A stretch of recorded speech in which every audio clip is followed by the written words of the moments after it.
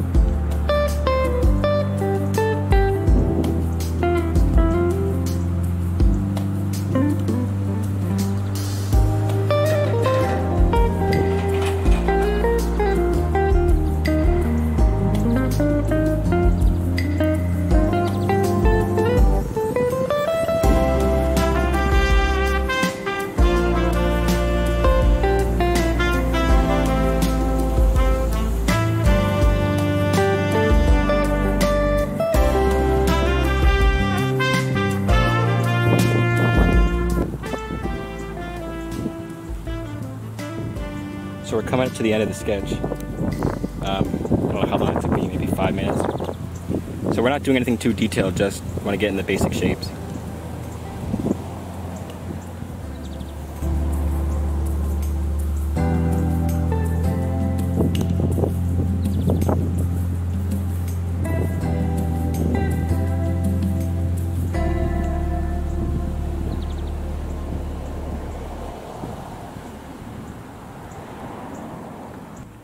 Alright, now that we have the basic sketch in, I'm gonna use this flat as well as this flat to kind of block everything in and just make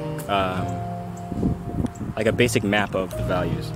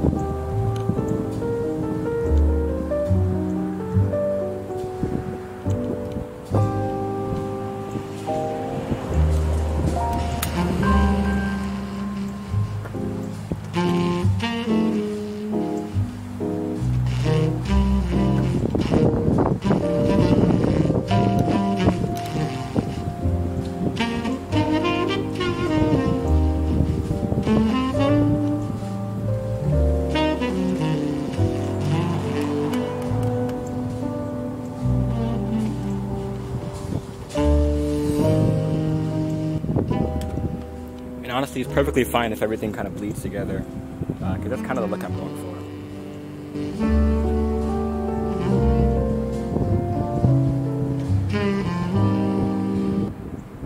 Except the one thing I don't want to bleed in is the green of the trees that I'm going to put in later.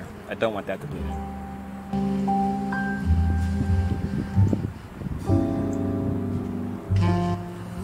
But I'm just going to kind of lay in a wash of the basic colors, like the local color of what I see. Like the brick there is kind of like almost a burnt sienna, like magenta kind of thing.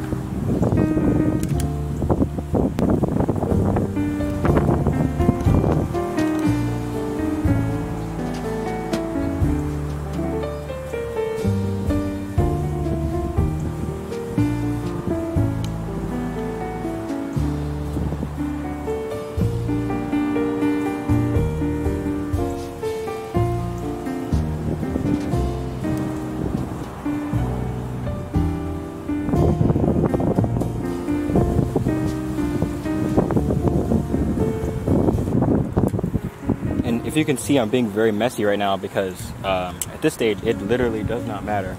I could put purple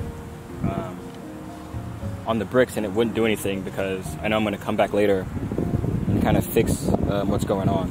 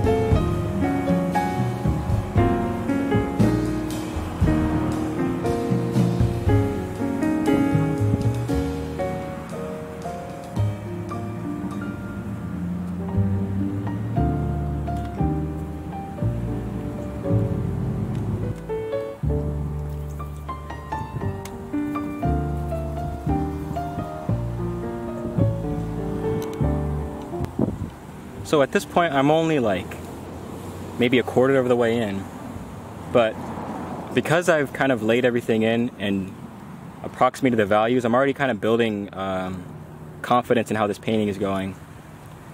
That's really a big important part, is like keeping yourself, or just making sure that you have like, just doing small things that are easy wins in the painting, so that you can build confidence along the way so you don't quit. A lot of my failed paintings in the beginning, when I look at them now, I realize that I was almost at that step. I was almost at each little checkpoint where you kind of know what's going on. And in between those, I would lose confidence. So now I've realized you kind of have to just push to each of these little checkpoints. Like, I know this is a checkpoint right now, that I can see everything is everything is kind of the same value, and it all just looks a mess. But I know that's a checkpoint, and I know that it leads me to the next part where I cut shapes and I build values. So it's really all about making sure that you know there's a next step and finding what that next step is.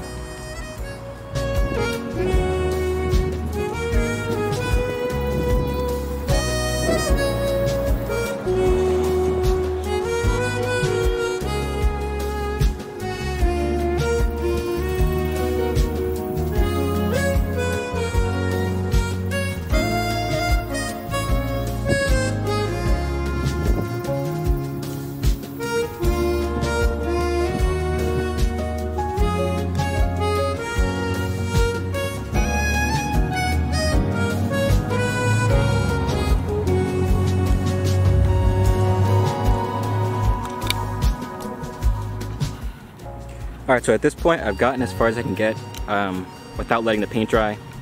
So I'm going to let this background dry, and then I'm going to work on putting in the big values, or the big darks, which is going to be this hard line right here, this one, and then also these windows. If my camera will adjust. See, those windows are very dark, and then there's a big shadow. So I need to kind of group those values, but after the paint dries.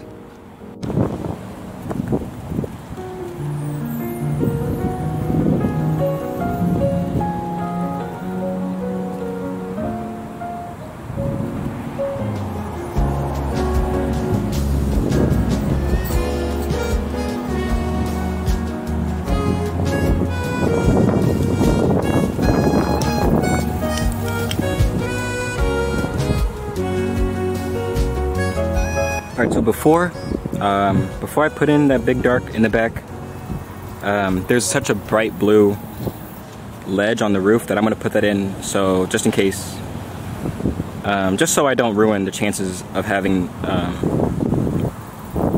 that blue color get bled over by the dark black or dark green. I'm going to put that in.